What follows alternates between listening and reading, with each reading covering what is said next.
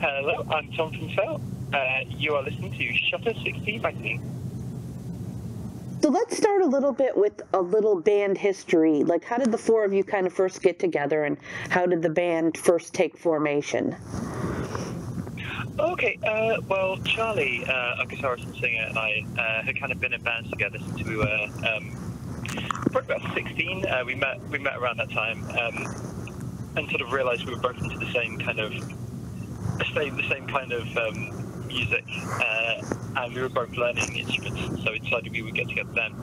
And we were in various bands to sort of generally sort of went nowhere. And then when we both went to uni and then sort of came back around the same time and decided we wanted to do it a bit more seriously. So we got Tim on board, and we ended up making a record with a band called Husk, which was Seven Pyramids, and that dropped in 2013. And then kind of as things went on, we got hold of our current bassist, Kynan, and it sort of went from there. And then eventually we decided we sort of wanted to step away from kind of dry sort of retro doom sound, which Husk was doing at the time. And when we sort of dissolved that. And from the ashes came Sail, which started in 2016 with the release of Slumber Song. And since then we put out a couple of singles with that. But we put the album out in 2016, and we put a single out last year, and then we put a single out last month. Right. Now, did you guys come from a musical family? Did you have formal training, or did you just kind of always been involved in music? How did you kind of first get started? Okay, so I don't think any of us apart from Tim did really. Tim came from quite a musical family, and our guitarist and singer, he came from quite a musical background, and he's kind of our theory guy. He can tell you sort of what time, the ins and outs of the time signature and the key and everything everything. Okay. And when he writes songs, it's very obvious that he comes from that kind of discipline. So he did. The rest of us, our parents really enjoyed music, but couldn't play anything. So no, it was only Tim really. So let's talk about your latest single, Mannequin, that came out. How did that song kind of come together, and how does the writing process kind of work within the band? Okay, so that one in particular, I guess like talking generally, Sure. it's probably a good way to start about the writing process. So we will either, sometimes one of us will have an idea, or sort of a lot of sort of fleshed out ideas, and we'll bring something a bit more sort of fully formed to the table. Quite often that happens, and we'll sort of go from there. I think the last two singles were like that. What happens more frequently is that we'll have sort of disparate ideas, and we'll bring them together. We'll sort of bring them and go, I don't know really where this is going to go, but I've had this sort of cool idea, and then we'll sort of jam it out together. What happened with Mannequin was Tim had written it. I think Mannequin was the second song that we had written as a group after the release of the single. So we've had, after the release of the album. Okay. So we've had it kind of in the bank for quite a long time. We've had it in the bank since about sort of 2017, I want to say. And we occasionally sort of played it live. We're not sort of committed to recording it. So with that one, Tim had an idea and something he wanted to write about, and he pretty much more or less had the structure and the riffs and the main parts and sort of where the vocals would come in, and we sort of polished it off as a unit, and I remember it coming together pretty quickly because we sort of had everything pretty much in order. Nice. Now, what about the video? Because that's kind of a cool thing that you did, having kind of friends film themselves and putting that all together into a video format. Okay, so we had something else planned. Obviously, with lockdown and everything, right, we had to postpone our plans doing that. But we, with this one, we sort of sat down and went, okay, we can't do that, but that's maybe not such, that maybe isn't so terrible, because what we can do is, I think it was Kynan, our bassist, and his wife who sort of, both sort of chatting, and they came up with the idea of putting that together. So yeah, the idea was we just sort of, it was a way of catching up with our friends, and also acknowledging a lot of the people who we met over our band journey. We had a couple of bands in there who we'd either toured with, or we'd done a lot of shows with. So Alex from Cybernetic Witchcraft's in there, Adam from Borg-Tong is in there, Max from Ons is in there as well. So that was really cool. So it was really nice to, whenever I listen to an album, it's always cool to see where people have collaborated or they've had guest appearances. So it was really cool for us to have people who are like very, very close to us appear on the record. Appear on the video.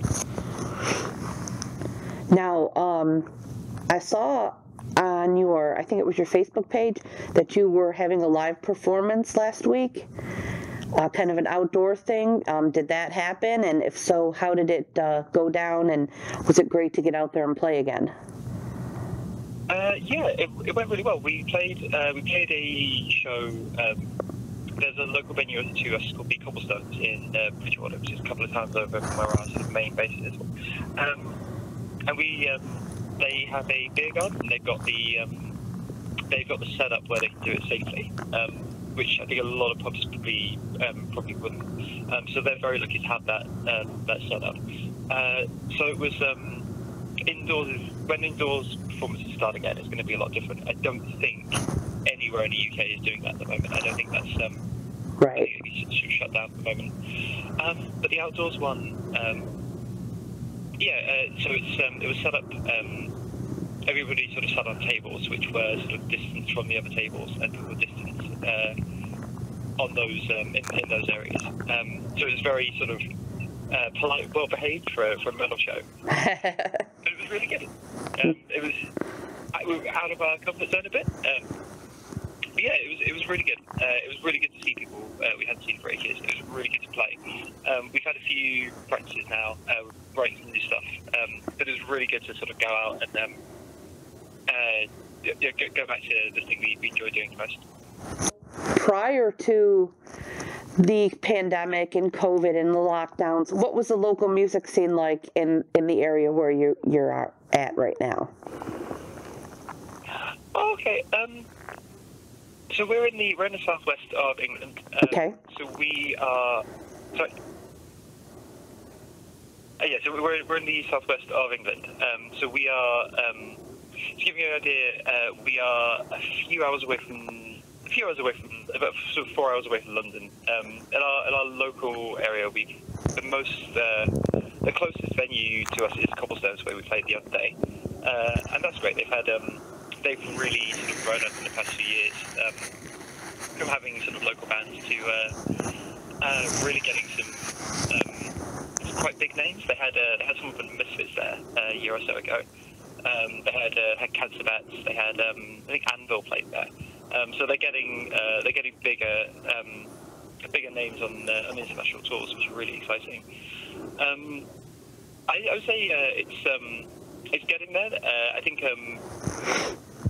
we were seeing places like that starting to open. There's a few, and sort of before lockdown, new places would kind of pop open every so often, would start sort of experiment with doing shows. And what was really cool is that when we were younger, we'd obviously try and do shows sort of wherever we could. And we'd there was an art gallery near us that was amenable to putting on shows. That we worked with them for a few. And what we're seeing now is now we're sort of in our late 20s. It's really cool to see a younger generation of people who are sort of in their early 20s or sort of late teens putting on shows wherever they can. We played a couple with them. It was really nice. It was nice to sort of. It's nice that there is constantly new groups of people popping up who are keen to sort of keep that spirit alive. Nice. Now, one thing that's happening here in the States in some areas, and it hasn't been popular here since, oh boy, since I was a kid, so a long time ago, we'll just leave it at that, is drive-in theaters and the whole idea of drive-in concerts. Is anything like that happening in the UK, or have you heard anything about that? I feel like that isn't, although I haven't heard of it. Yeah, I've not heard of anything happening like that. I think that's probably something people would experiment with. I don't know if we had sort of a culture for sort of drive-in theatres. Right. At the time, I'm not really sure. I've not heard of anything. I know. I think Gary Newman was meant to be doing something like that, but I don't know if that was in the UK or abroad. Yeah, I think it's something quite interesting. I don't know where you would do it. I think yeah, I've not heard of anything. I just bring it up because to me it's such an interesting idea because when I was a child, obviously drive-in theaters here was a normal thing. Now there's hardly any of them left across the country.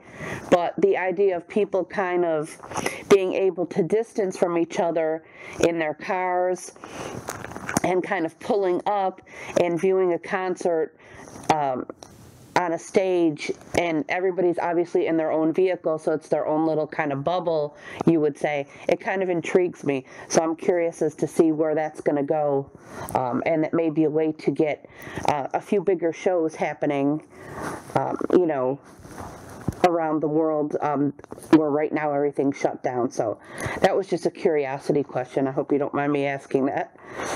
That's cool. Now, what about the band's influences? Who would you say are some of the band's biggest influences overall and for you personally?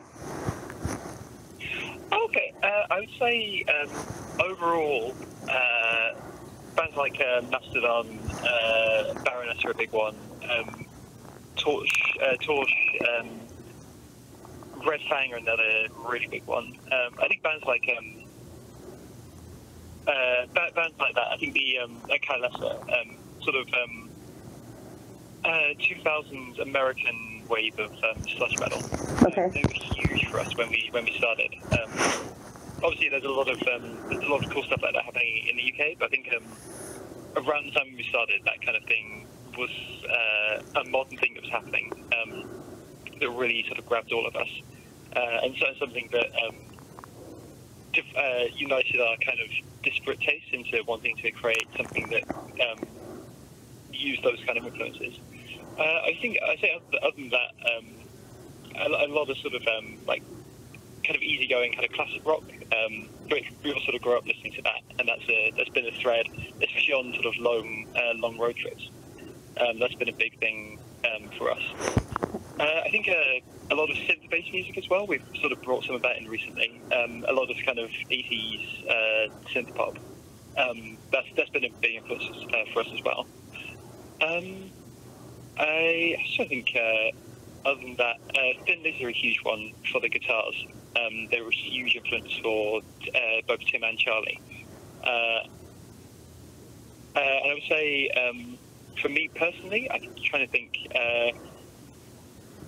I've been leaning more and more towards drummers who are sort of a little bit more kind of out there. So I really like this band called Three Track Tigers, who have whose drummer Adrian Betts is kind of really all over the place. He's very exciting. He uses a lot of electronic samples as well, which he triggers through pads he's got sort of built into his kit.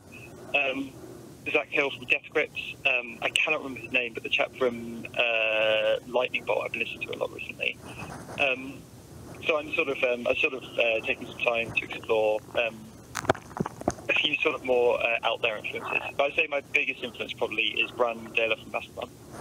Nice, nice, very nice. And are you guys working on more new music and in the hopes of releasing some new things?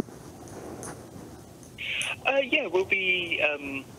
We are currently we're currently looking at some options to head back into the studio to record another thing for the not too distant future, and then after that we will be looking at doing another album. So we've got some ideas to kind of tie. I think what we did. So we've got a lot of stuff kind of in the works. I think what we did.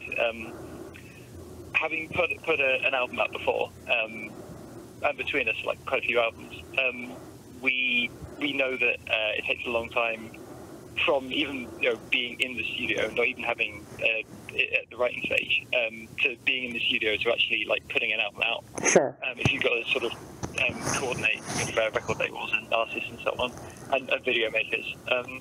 So we are planning on having sort of going and sort of working on that, but having before that sort of a buffer, so there's something out, so it doesn't feel so long between releases.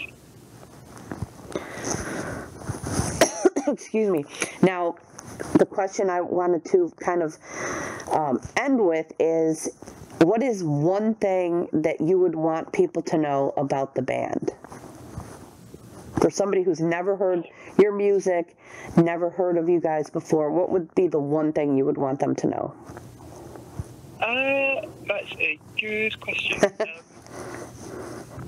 I think the one thing we're really trying to put across is we want everything we put out to just kind of be really approachable and fun. That's why that was the idea behind the dog photo shoot. That was the idea behind some more stuff we've got coming out. That was the idea behind like getting back into doing concerts because they're a way to reconnect with the audience. That was the idea behind doing the music video where we had everyone come on board. So yeah, I would say like. I would say, we're having a good time because you're having a good time. I think that's one of the things we would really want to get across.